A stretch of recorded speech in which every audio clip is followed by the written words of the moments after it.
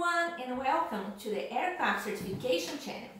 I'm Clarissa Fedel and today we'll be talking about the importance of the details during the design and safety analysis.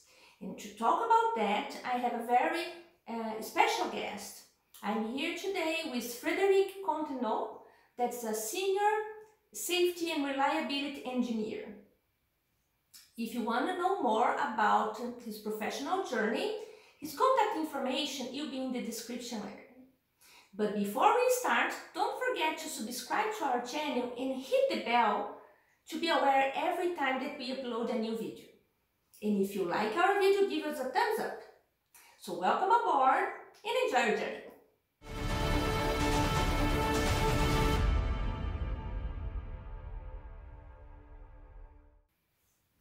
Hi Frederic, how are you? Hello Clarissa, I'm fine, thank you. And you? I'm very good, thank you. Thank you very much for being here with us today. My pleasure. Before we start, can you do a brief introduction about yourself? Yes.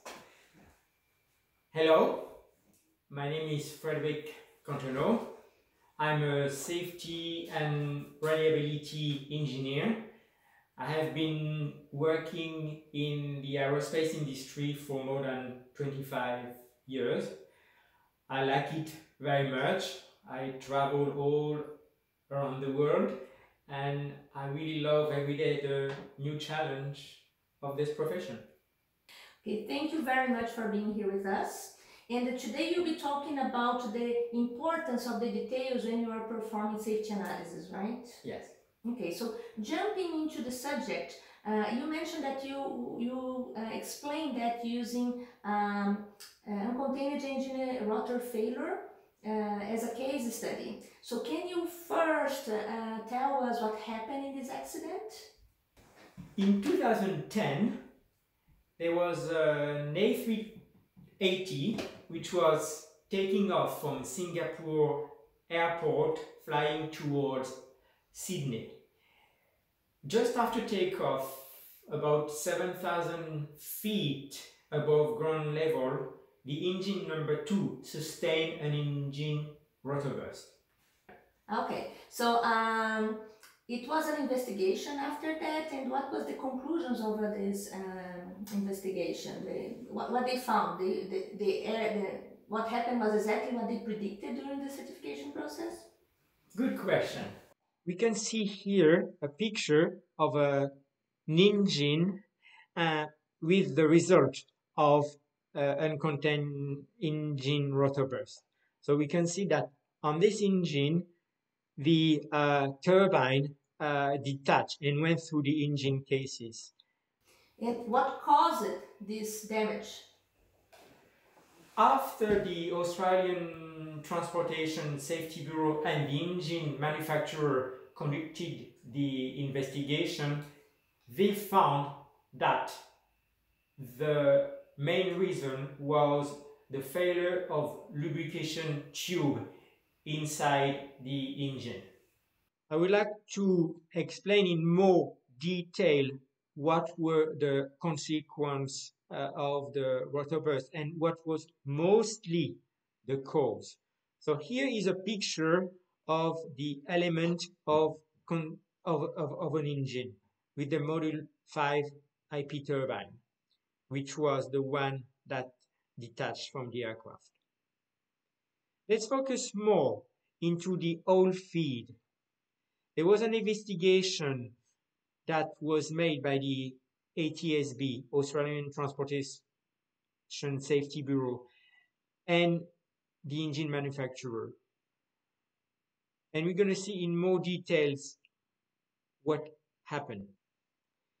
Here is a cross-section of an oil feed pipe that brings the oil inside the engine, inside the bearing chamber where you have the bearings, and they need to be lubricated. So the pipe goes through a buffer space here where there is normally no oil, and then delivers the oil to the bearing chamber. There's a filter element here which is used to filter the oil prior to lubricate the bearings. In order to accommodate this filter, the walls of the field pipe needs to be machined, and that can result in a thinner wall from the feed pipe. Here is a cross-section of the feed pipe. During manufacturing, it was off-centered. Therefore, it resulted with a thinner wall in the oil feed pipe. When the oil goes with pressure into this feed pipe, it results into a fatigue crack. We can see here the connection of the oil feed pipe that goes towards the bearing chamber. And here a thinner wall. That's the remnants remaining of the oil. Let's focus now into a cross-section of the engine, where we can see the turbine disc that detached from the engine. Let's also pay attention to this drive arm here, which is the connection between the turbine and the rotating shaft. And very important is this oil pipe, the buffer space here where there is normally no oil. And here is the bearing chamber where oil comes to lubricate this bearing. On that day, there was a fatigue crack here on the walls of the oil pipe. The temperature in this volume is around 370 degrees Celsius. The auto ignition temperature of the oil is 280.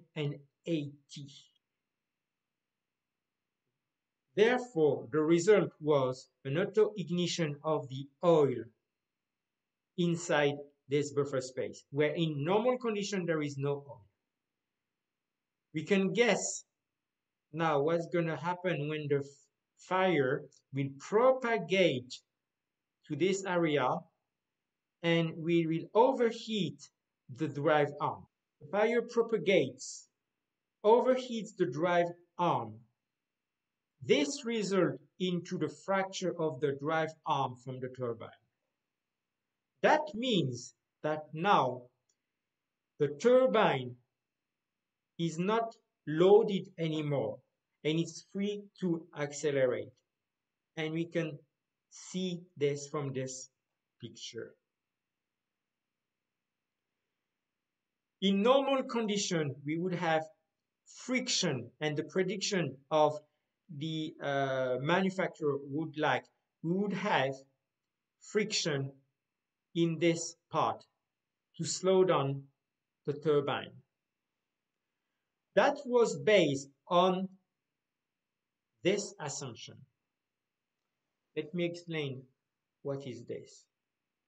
In case of a shaft fracture, or in case of a detachment of the turbine, between the turbine and the compressor, we can see in normal condition what would be the delivery pressure from the compressor towards the turbine. Once you have a detachment, very quickly the delivery pressure falls, and therefore that results into a control energy towards the turbine. But on that day, and it has not been anticipated before, and it never happened in the past, there was a partial recovery of the engine compressor from here to here. And this additional level of energy here and pressure was enough to accelerate the detached turbine to a level where it oversped and burst. So basically, this accident happened for two main reasons, right? That one is that we have a manufacturing deviation that was not perceived during the manufacturing process that resulted in a failure condition that cascaded to a detachment of the turbine associated with a behavior that following this failure that was not foreseen during the original analysis. Is that correct? Yes, it was not anticipated To occur in that way. So, and after it was learned that this could happen, so what was done to fix it? Following this accident, there were a series of inspection and additional maintenance action to inspect the potential defective oil pipes. Okay, so then inspections out during the manufacturing process and also for the airplane that were in service.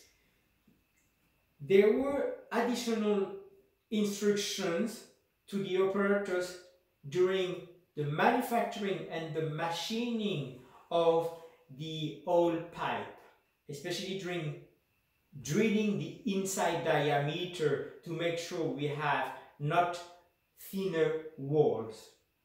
That's what is expected. Okay, so in this case, so that we are talking about risk assessment and evaluation of the risk level, that we are those actions were taken to control or reduce the likelihood of occurrence because you have more controlled process or better instructions to prevent that it happens.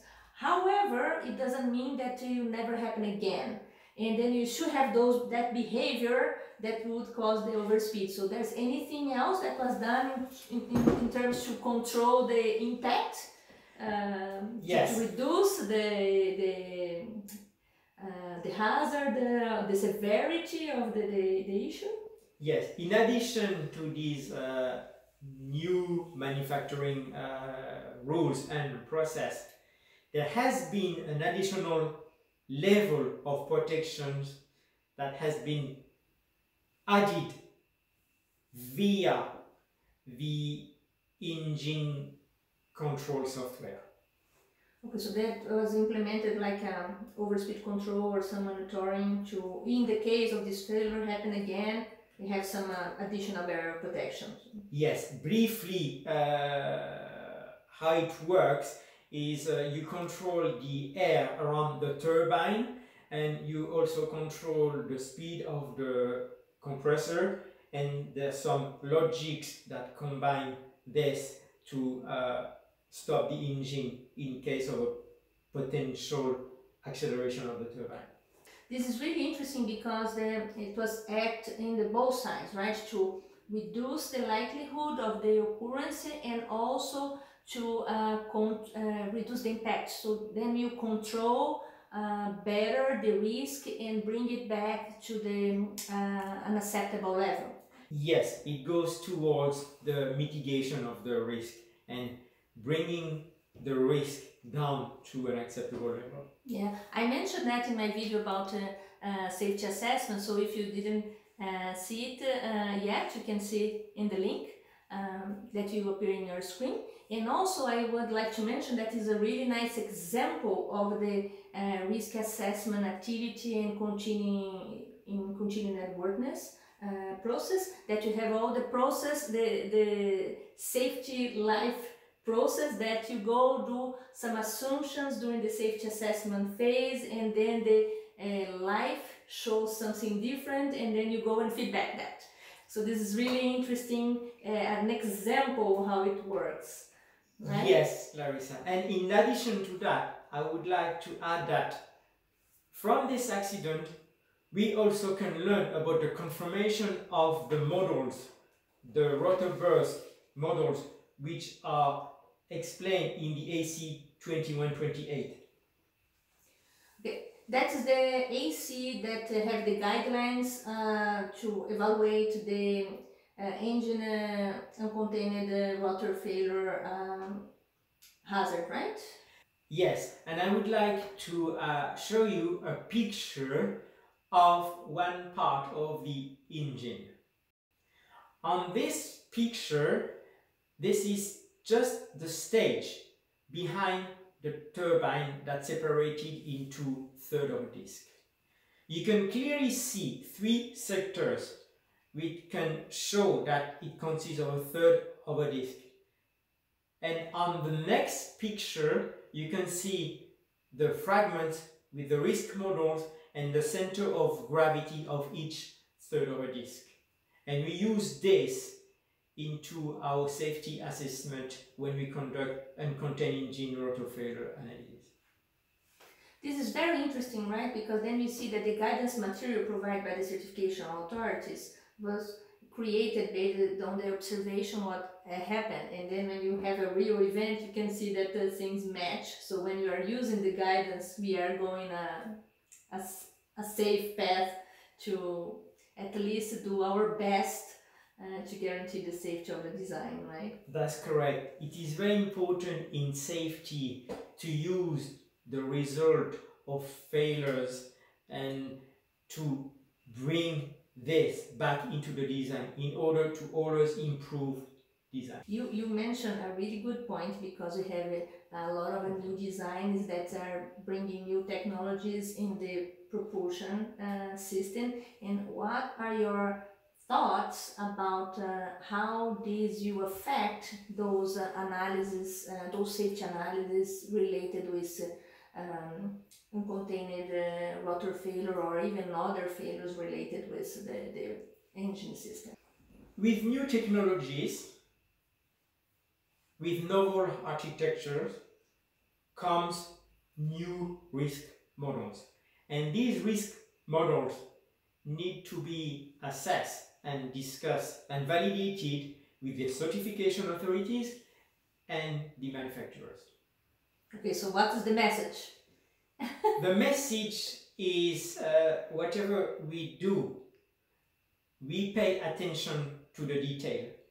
We have a saying in safety that the devil hides into the detail, and it is important to keep this in mind. Yeah, and I think that just complimenting you is that integration, integration, integration. So talk with your the areas that you interface with, and also be in a really close contact with the certification authorities, right? Exactly. I like you mentioned integration, because failure that doesn't have a big effect on a system, when you integrate this and when you combine this with other systems at the aircraft level, can sometimes result into potential catastrophic failures. Frederic, thank you very much for being here with us and sharing your knowledge with us. You're welcome, Clarissa. I hope that you have here another opportunities talking about another subjects. It would be with great pleasure. And if you like this video and want to know more about Frederic professional journey, you can contact him through the link that you left in the description area. And don't forget, so if you didn't do that yet, don't forget to subscribe to our channel and hit the bell to be aware every time that we upload a new video. I hope you liked this one, and see you in the next